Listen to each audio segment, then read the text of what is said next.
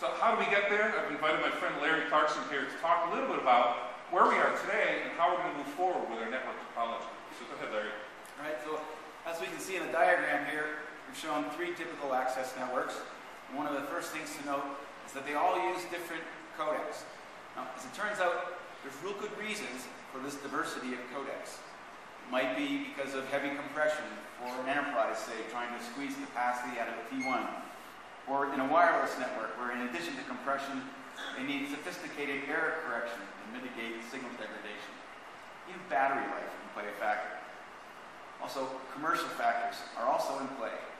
Skype developed Silk to avoid paying royalties on their free client, and similarly Microsoft developed RTA so they didn't have to pay a royalty with a bazillion copies of Windows.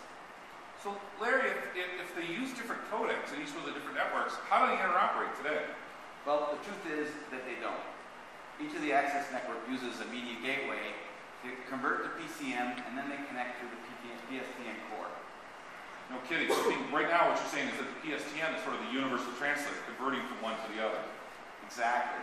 And that's one of the hurdles that's faced HD so far, since the PSTN can't pass wideband. Wow, interesting.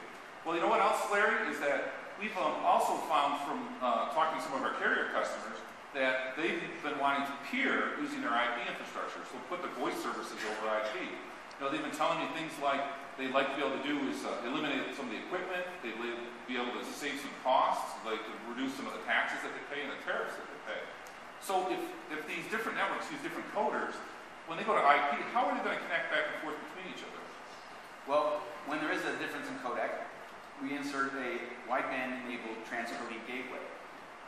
And this is sort of like back-to-back media gateway, except that the voice isn't compressed into a 64 kilobit voice stream between the two sides. So one wideband codec can be translated directly into another.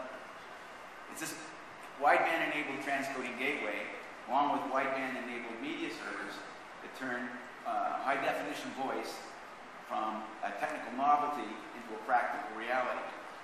And the bonus is, if you're using AudioCodes gateways today for your IP to PSTN traffic, you can repurpose those tomorrow to handle your transcoding gateway needs. Great. Well, let's show folks what we've got here as part of our demonstration. So we've got some equipment here in the countertop. Why don't you walk us through it? All right, well, we have three handsets representing three different kinds of access networks. We have a SIP client running a mobile handset connected by Wi-Fi radio. We have a DEC Cat IQ phone. And we have an IP HD phone from AudioCodes connected to the PA system so you can hear. And finally, we have a AudioCodes Median 3000 performing the transcoding gateway and media server capabilities. Great. Okay. So let's take a look at our first demo here. So the first call we're going to make is a narrowband announcement, and this is similar to what your digital voice customers would hear today. So let's see, narrowband announcement.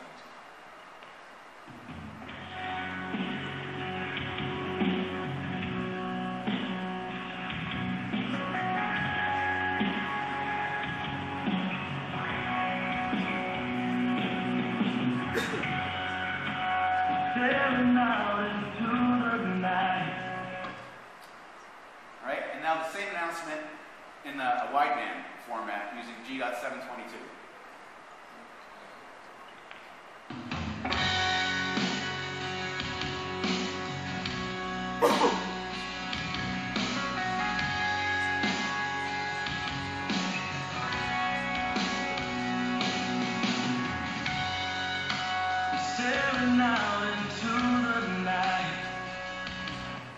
It's almost enough to make music on hold bearable, right? I don't know about that, Larry.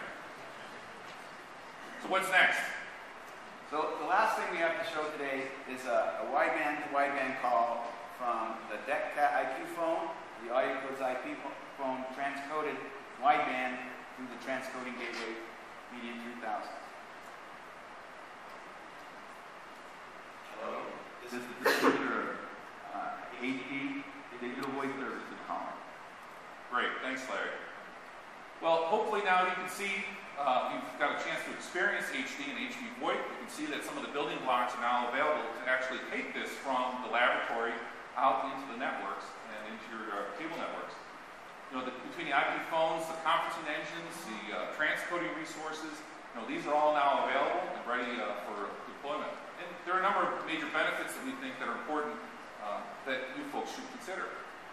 Well, what I'd like to do is invite you folks to come and participate with these demonstrations live in our booth at the exhibition in the Innovation Showcase Expo, where you can hear these with your own ear, and they sound really nice when you hear them on a handset. Obviously, with a theater here, sometimes it's hard to hear. So with that, I'd like to thank you and thank CableLabs for having us here as part of the demonstration. So thanks again.